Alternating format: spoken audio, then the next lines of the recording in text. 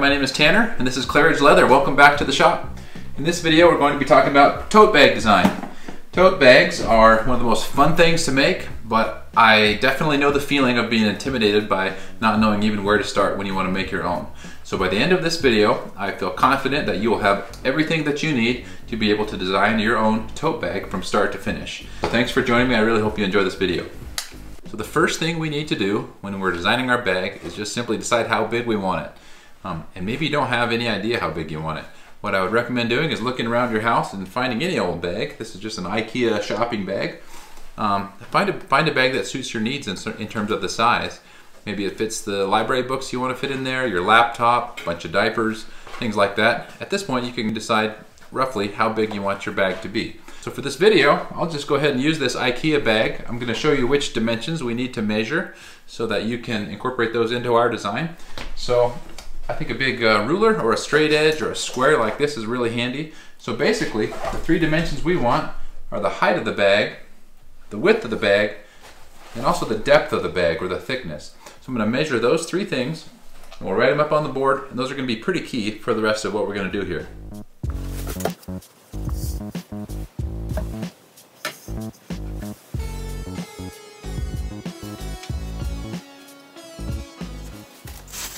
So I measured this bag at 14.5 inches high, 15 inches wide, and 3 inches deep.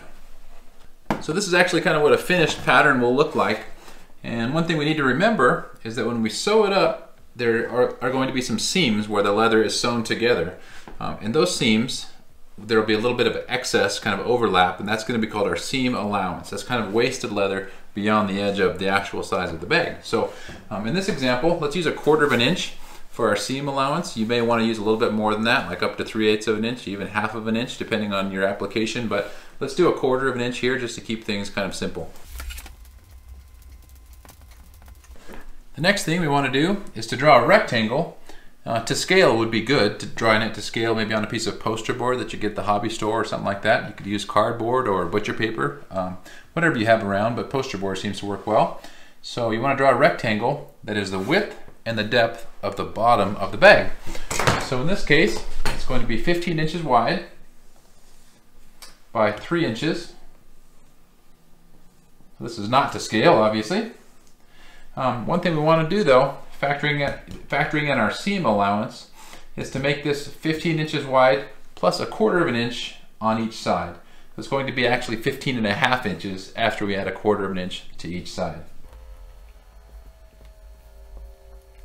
The next thing we need to do is to determine how long these wings need to be.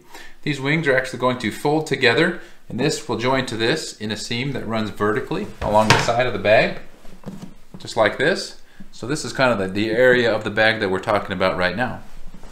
So these wings will come out like this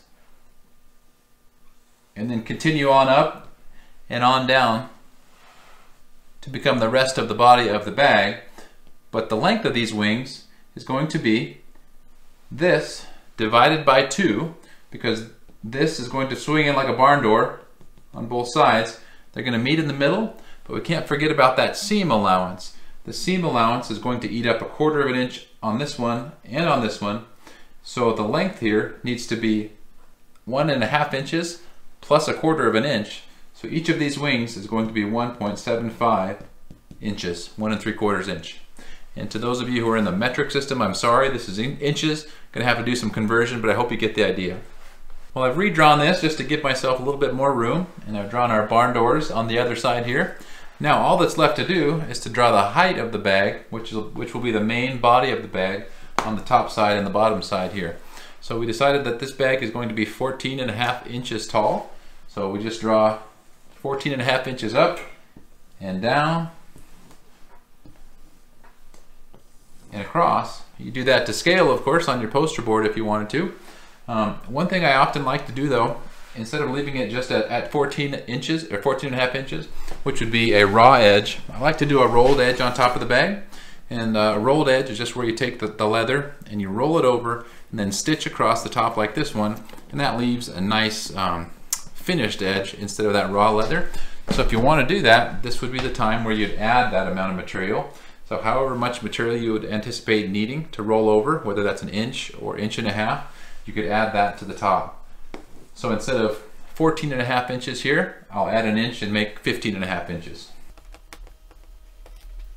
So your pattern is essentially done at this point. You can erase some lines if you want to. We can erase the lines in the middle of our box. So the overall dimensions, the overall width here will be 15.5 inches plus 1 3/4 on each side. So I think that's 19 inches total. 3 inches here in the bottom of this notch. And the importance of this notch is just to make the sewing of that gusset a little bit easier. There are other ways to achieve this. Some people just like to leave this completely rectangular and then cut out that notch later, partway during the fabrication process. I like to cut out the notch. That just helps establish the dimensions of the bag prior to getting to that point. So different ways to do that, but this is how I like to do it. The next thing we get to do is decide where we want to put our handles on the bag.